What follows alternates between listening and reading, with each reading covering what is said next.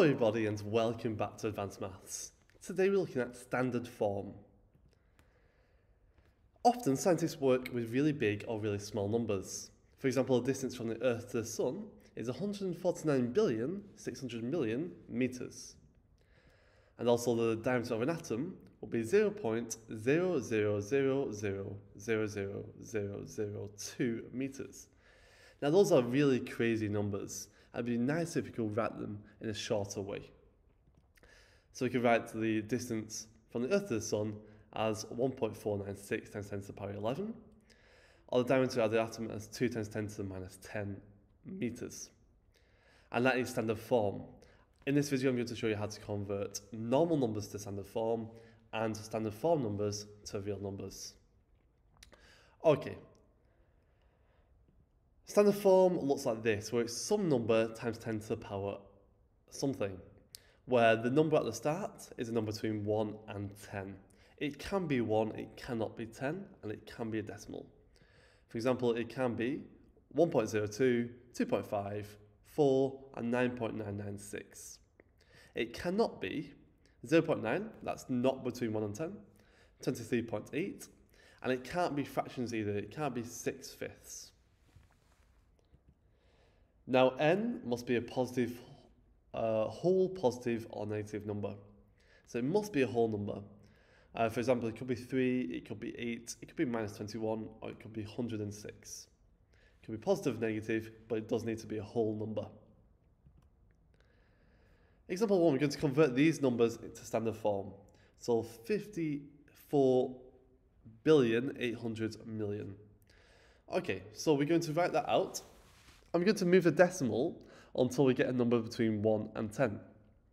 I've moved decimal 5, 6, 7, 8, 9, and 10 places. So I recommend you actually drawing out those curly arrows to show how far you've moved the decimal. We are moving it from where the decimal was in the original number, after the last 0, until we get a decimal between 1 and 10 over there. And we get 5.48 times 10 to the power 10 because we've moved the decimal 10 places. Notice the 5.48 looks very similar to the original number 548,000,000. So the first few digits will be the same. So here we get a number between 1 and 10, and yes, the power is also a positive or negative whole number. Now we're going to do the same with the decimal at the bottom. We're going to move the decimal until we get a number between 1 and 10. And here we get 3.28. And to do that, we've moved the decimal 6 places. But we've moved it the other direction. We've moved it to the right. And so we get a negative power here. So we get the answer 3.28 times 10 to the power minus 6. And that's the final answer because this is between 1 and 10.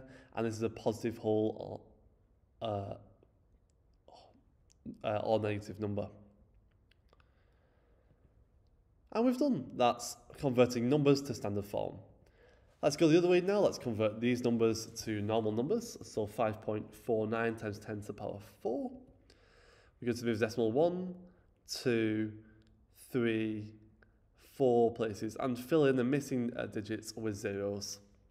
And we get 54,900, like that. Notice I've just moved the decimal 4 places. I moved it to the right because it's a positive power. And again, the digits are very similar. 5.49, 54900, very similar digits. Now 8.3 times 10 to the minus 2. 8.3, move the decimal 2 places and fill in the missing digits with zeros. And I get 0.0093, 0.083, there. And again, that's correct. That is the final answer. Okay, and we've done. You can now notice that the positive powers make big numbers and the negative powers make small decimals. Okay, so look at the one on the top. That is a positive power, it makes a big number, whereas the negative power makes a small decimal. Okay, so you've got some practice questions for you to try here if you're ready. So try to spot the mistakes that Jimbo has done on the left And then on the right, you can try converting these yourself. Okay. So pause the video now and try to find the mistakes Trimbo has made, and then try to also convert them into normal numbers or standard form. It should take you about 5 minutes, and when you're ready, you can press play and see the answers in 3, 2, 1. Did you get it correct? Let me know how well you did in the comments below. Thanks for watching today's video from Advanced Maths. Remember to like and subscribe so you don't miss any future videos.